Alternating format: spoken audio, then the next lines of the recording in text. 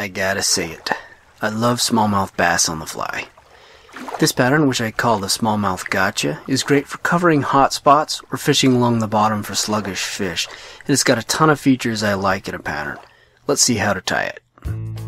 We start our thread right towards the front of the bend on a jig hook.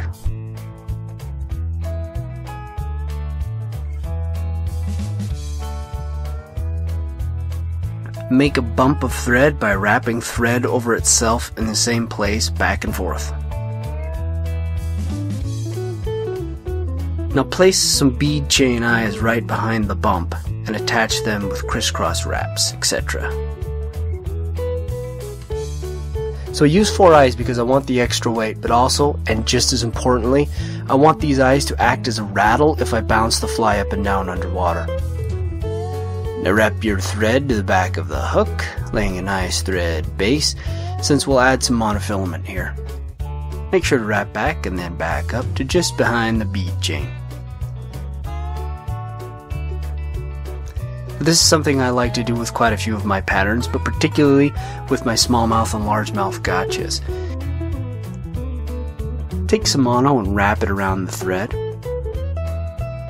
I use 0.018 inch Rio alloy hard saltwater tippet, which is 16 pound. Then wrap down the mono until both tags are sticking out the back of the fly. Then I wrap back and forth to make sure this mono isn't going anywhere.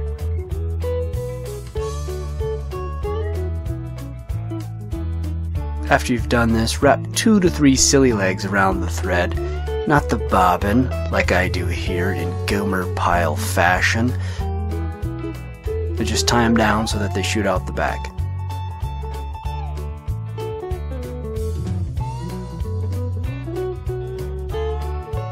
Don't put too much pressure or you'll break them.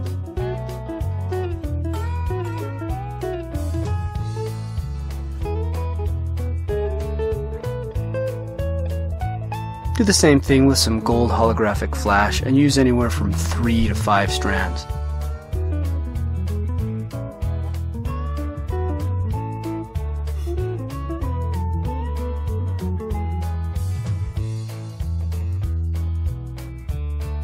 Now measure both of these out and cut them at the same length but not the mono. I usually cut them as long as the silly legs will go.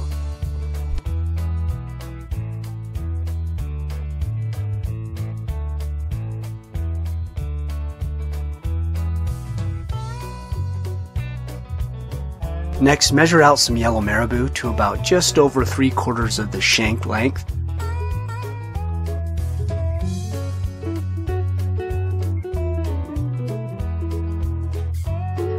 Just tie it down and cut the excess.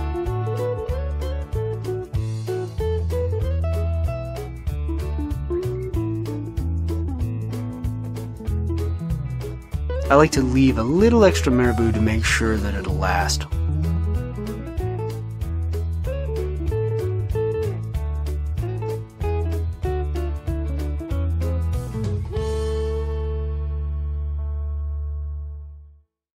Next comes some root beer chenille from Hairline. Pull a little bit of the chenille material off and then tie the chenille in.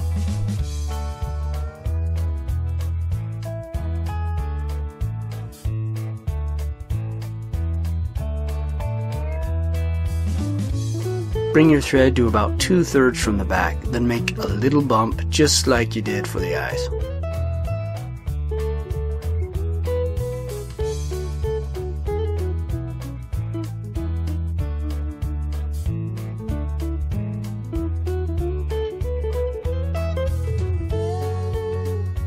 Now wrap some yellow rubber legs around the thread and tie back.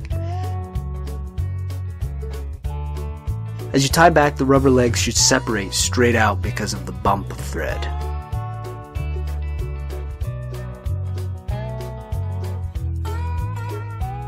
Nifty.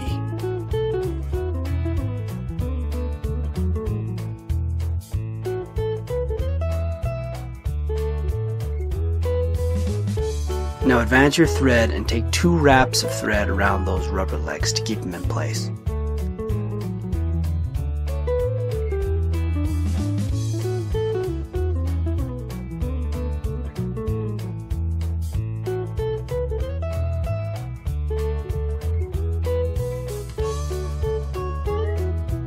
After this, wrap your chenille to just in front of the first set of rubber legs, making sure to pull the chenille back in between each wrap.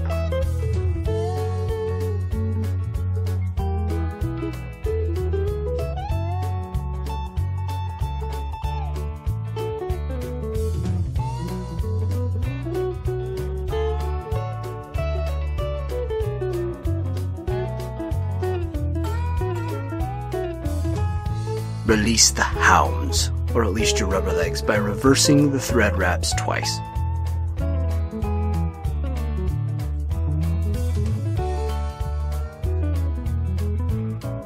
Now finish wrapping your chenille forward to just behind the eyes.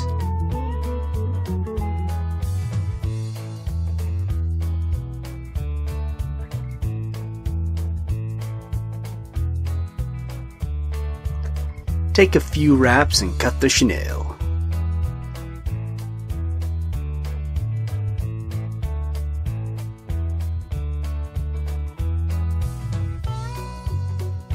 Make some securing wraps toward the rear.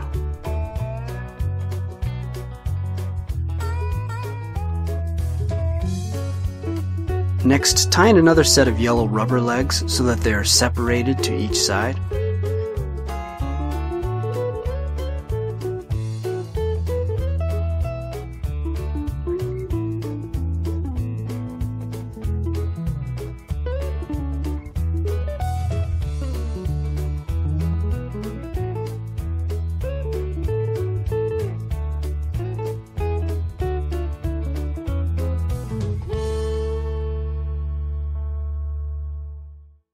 You're now ready to turn the fly over to tie in the craft fur.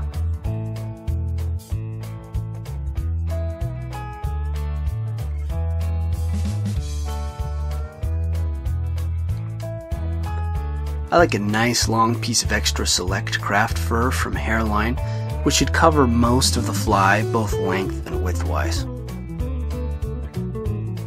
Set the craft fur on top and take a wrap or two and roll the craft fur into place as you are taking a few more wraps with the thread to secure it down.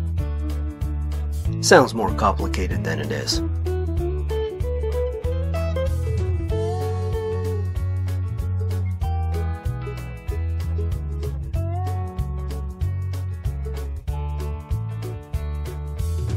I also take a few wraps in front of the craft fur so that it doesn't pull forward when I cut it. Now cut as much of the craft fur as you can and make any touch-up cuts, and then take a few more wraps of thread.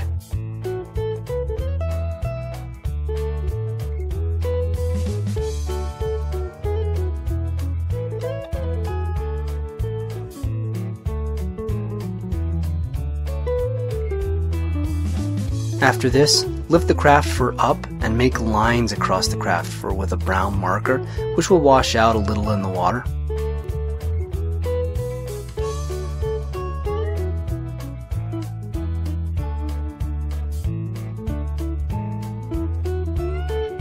I like to start the lines closer together and space them out as I move toward the back of the fly.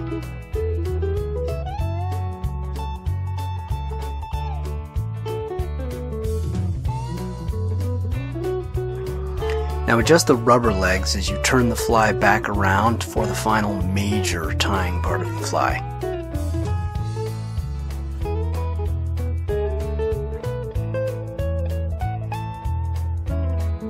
Bring the mono tags forward and take a few wraps around them. Then adjust the mono so that it makes a wide oval or heart shape.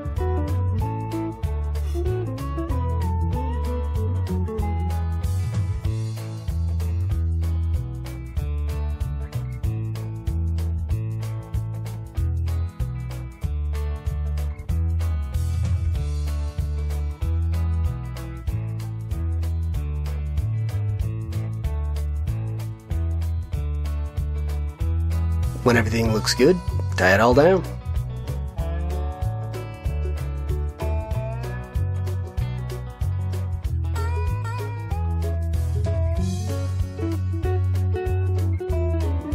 To cut the mono, use some snippers. Normally, it's a clean snip, not a wobbly infant-like attempt here. Okay, it's cut.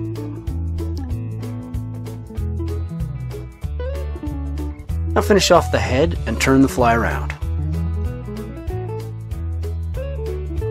Just a note here, I normally pull the rubber legs through when I'm done tying the fly so that it looks like this. You need to cut the rubber legs to length now. I do this by cutting one side so that it's about flush with the end of the yellow marabou. Then I use this side to measure out the other side.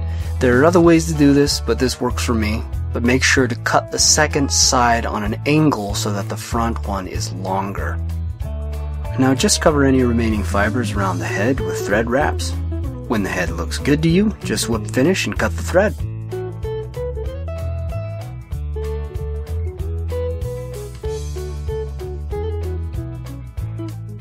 I want this thread head so that the fly sinks easier and lets the eyes rattle as much as possible.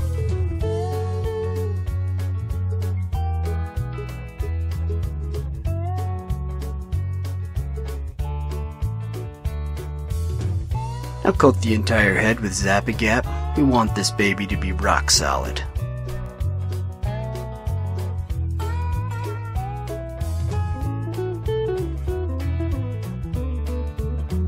The final step for me is to trim the bottom so that the fly rides flush in the water. I tie this fly in a bunch of different colors, but this one works really well in most situations for smallies. We hope this fly catches you the biggest smallmouth of your life and would love to connect with you. Subscribe here if you want to see a lot more of these, and don't forget that on our site toflyfish.com we have a bunch of resources for not only smallmouth and other bass species, but for all types of fish species and flies.